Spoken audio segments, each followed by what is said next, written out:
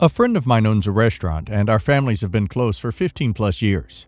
Prior to the pandemic, he had a successful restaurant in a great location. The last 1.5 years have been horrible for him for obvious reasons. Just prior to the pandemic, we became 50-50 partners in a cafeteria business, targeting surrounding offices, housing 2,000 plus people. We entered a 3-year lease valued at $1 million. When the pandemic came, we knew we were screwed. Almost all of our customers went work from home, so our plans were unattainable. We had to cancel and enter delinquency. The landlord hardballed us and demanded we paid.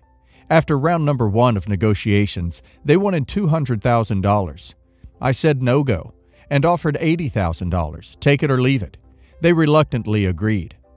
Around the same time, my friend was severely depressed due to the impact the virus had on his business. He told me he was going to sell his dream cottage, which has been in his family's safe harbor for all these years. I suggested Airbnb as a way to generate cash instead. For transparency, there's a huge disparity between my friend's financial situation and mine. I own a successful business in a different industry, one that's actually thrived during the pandemic. I wanted to help. I promoted his food delivery business and bought hundreds of food packs from him to generate money for him and gave them away to my employees. I even offered him a loan, which he declined. Finally, I told my friend that I would pay up the whole $80,000 settlement myself. Then along came June. Pandemic restrictions were lifted and great weather kicked in, the perfect time to be a restaurateur. My friend's business was thriving again, and I was so happy for him. He went from depressed state to hyper, working 14-hour days and making money again. Imagine my surprise when my friend told my wife he just bought a fancy new SUV. And not just any SUV, but the biggest one there is, a BMW X7 with a 4-digit list price.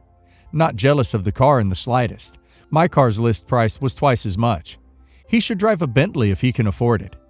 Around the time I settled, my friend asked my accountant if she, aka me, could pay his health insurance bills. Also, he tried to take $40,000 worth of kitchen equipment that my team secured after the settlement. Never paid a cent for any of it.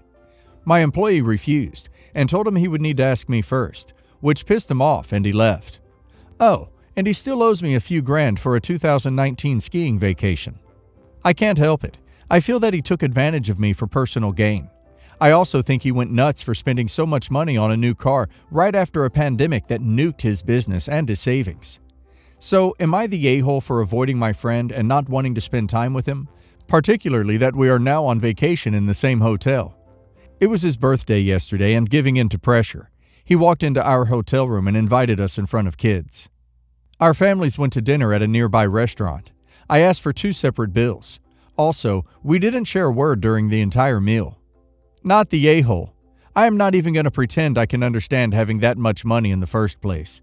But to me, it seems very sketchy to be asking you for assistance in the same time frame as making exuberant purchases. Also, it's the morality of it. I asked a friend to help me out of a horrific situation once, and although he is my best friend and readily agreed, I insisted on a repayment plan because it's the right thing to do, or at least that's my opinion. If I were you, I would be candid with him about your concerns and feelings, and give him a chance to apologize before moving forward. It is not nice to have a friend take advantage of you, and it takes a great toll on your mental resilience. Not the a-hole. It sounds like he's taking advantage of you, although he may not realize it. You continue to be nice and bail him out, which is commendable, but he hasn't kept his ego in check and is now expecting things. Draw your line in the sand. Sit down and talk to him about these things. I'm 24 years old. I've been working at my grandpa's dealership as a salesman for a year now, and before that I worked in detail. About 10 years ago, my grandparents got divorced. My grandpa was having an affair with a woman that worked for him, and my grandma eventually found out and left him. It turns out he had a kid with her. Now they are married, and now has a 21-year-old son. I've known his son for a while now as we both work together. We get along and have a pretty good relationship. I know my grandpa always wanted a son, and he spoils him accordingly, which, again, doesn't really bother me.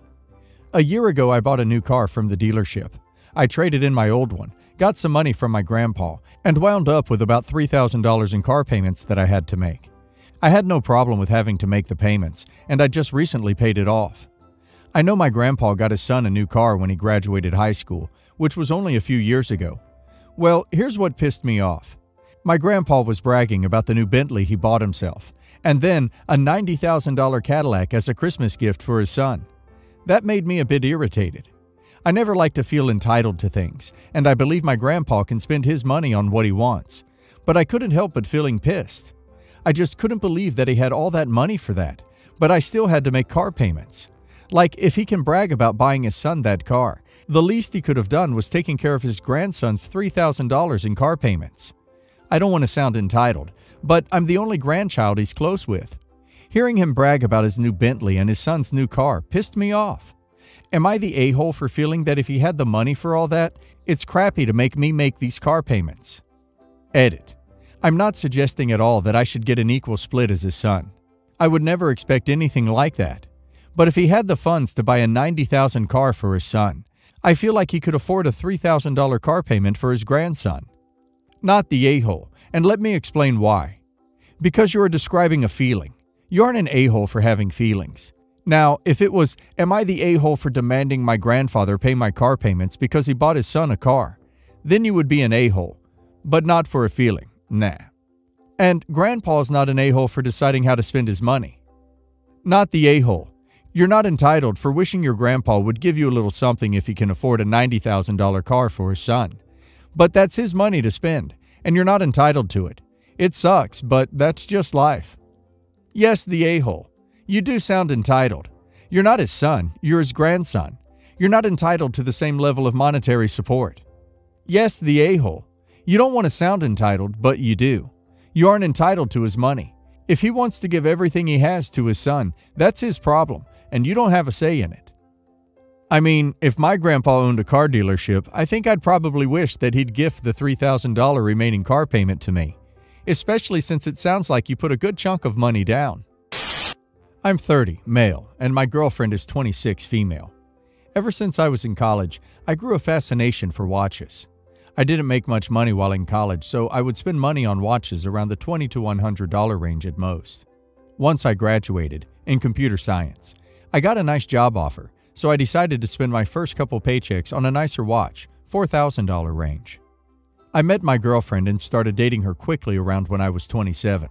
She's a social worker, so she's making around $40K a year, I'd say. I'm making around $130K. We decided to move in with each other and we rent an apartment together.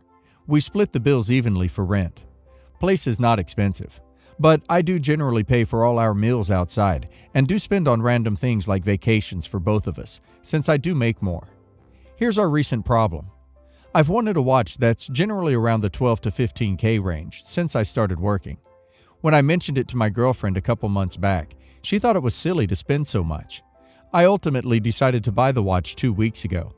I was so happy when I got it, so I wore it and kept it on for several days. We hung out at her friend's place and had a barbecue with 10 people. We all wore masks and social distance. A friend of hers noticed my watch and got super annoying and judgmental for me buying the watch. It's a Rolex, so everyone knows the name and thinks they are super expensive. They asked how much it was, and my girlfriend said it's over 10K. A couple of her friends seemed really concerned that I just blew that much money on a watch. I made the mistake of blurting out that I have several more cheaper watches in the 5K range, after one of her friends asked my girlfriend why she'd allow me to spend so much money. Once we got home, my girlfriend started crying and screaming at me for embarrassing her at her friend's place, and asked me why I wore my watch there. I was confused. She said that everyone there makes around as much as her, and obviously wearing such an expensive watch around them was tacky and snobbiness. I told her I disagree. I worked hard for where I'm at, and this watch to me symbolizes the effort I put in. It's personal for me. I don't go around telling everyone about my watch. I asked her what was the difference since one of her friends there was engaged and had a diamond ring on. My girlfriend had no answer, and now we haven't spoke for 2 days. So am I the a-hole here? Not the a-hole. You worked hard for your money and you like watches. Your girlfriend, though, is a whack job. She is the one who blabbed the price to her friends, not you. And then she cried and screamed at you? I get if she was annoyed or a bit embarrassed, but crying and screaming feels really over the top here. You need a better circle of friends who don't ask the price of things and who like nice things, as you do, rather than a jealous group who hold your success against you. Not the a-hole. Your girlfriend seems to be more concerned how this looks to her friends than what the situation actually is. Her telling you your hobby, collecting, is silly is a bit rude, especially since you make enough money to support it comfortably. One of her friends asked my girlfriend why she'd allow me to spend so much. You should have told her to piss off right there, and you don't need her permission to buy things with your own money. I wouldn't spend that much on a watch. However, good luck to anyone who does want to. Everyone sucks here. Your girlfriend for guilting you about how you spend your money, and you for talking about how much more you've spent on other watches in front of a bunch of social workers who make a third of what you do. Also, if you're going to stay with your girlfriend, you need to be tactful in discussing this. I deserve this because I work hard is true, but it's also really lacking in empathy when you're talking to someone who makes so much less than you do, even though they also work really hard. I'm sure you don't think you work 3 times harder than your girlfriend. I'd also bet that how little they get paid for how hard they work and how little society values their work is a common complaint for social workers. My brother, 46 years old, has recently been released from prison in China after being caught for a hit-and-run accident there. He hit and ran. He was, and still is, heavily in debt with the banks from years of gambling. He refuses to settle this debt, has no cash, and definitely no credit card. He divorced his wife-to-be with his mistress, who is from China, and who he gave all his money to. Throughout his trial, I, 32 female, had a very hard time fighting his mistress, girlfriend now, since he's divorced, to get her to pay the compensation amount to the victim's family. In Chinese law, the perpetrator has to pay the victim's family in order to get a lighter sentence. He also left a bunch of issues unsettled from his business, which I had to attend to, because his company is set up in my father's name, and my father's old and retired, and didn't have the capacity to deal with those issues. In this time, I forked out immense amounts of time to tend to his issues, flying to China thrice to tend to matters there, liaisoning with the authorities, settling his business issues, etc. I've helped service his phone bill so as to keep his phone number, on his request, as well as pay his healthcare insurance, so that he wouldn't have to redo a health check again once he's back and risk having certain illnesses excluded. He used to pay his daughter's phone bills, and I took over that duty too, in an attempt to salvage whatever little relationship they had. My parents have bailed him out several times in the past on his gambling debts, and had forked out tens of thousands of dollars for his court case, because the girlfriend claimed the money my brother gave her was all tied up in properties that she couldn't liquidate. But since he's been back, I've not heard a word of thanks from him. Instead, he's raised his displeasure at us having sold his Rolex watch to raise cash for a medical bill for one of his workers, which is the employer's obligation here. I'd asked him about selling the watch when it happened, but he's apparently forgotten all about it. His girlfriend also has not liquidated any properties to return the cash to my parents, which she'd said she would. I am angry with him for being so ungrateful, but my parents are berating me for it. Instead, they want me to extend grace and forgive him because we are Christians. My dad, in particular, keeps asking me to help my brother with things, even things as simple as booking a cab ride, paying bills for a swab test online. Am I an a-hole for not wanting to help my brother any further? I do not want to have anything to do with him, and I do not want to talk to him. My parents, my dad in particular, thinks he's mending for the better, but I don't think so. He still thinks his girlfriend is the best and isn't just after money, blames his ex-wife for the divorce. He doesn't think it's because he cheated. Not the a-hole, dude. Being Christian doesn't mean everything just gets a pass. You should put your foot down, and once they have to clean this mess, or he has to clean it up himself, then they'll know. Not the a-hole. 1. He's 46. He will figure it out if not enabled. 2. In Asian culture, older siblings are supposed to take care of younger, not vice versa. 3. Save the money that you would spend on your brother, and spend it on your parents in their later years instead. Loving someone and forgiving someone doesn't mean you can't do it from a distance. It also doesn't mean you coddle them or do it all for them. It also doesn't mean you coddle them or do it all for them. It means you wish them well and give them the chance to learn and grow. For my father's 60th birthday in December, I wanted to gift him a Rolex. Unfortunately, you can't just walk into a store and buy a Rolex. You have to submit an expression of interest and hope they allocate you one.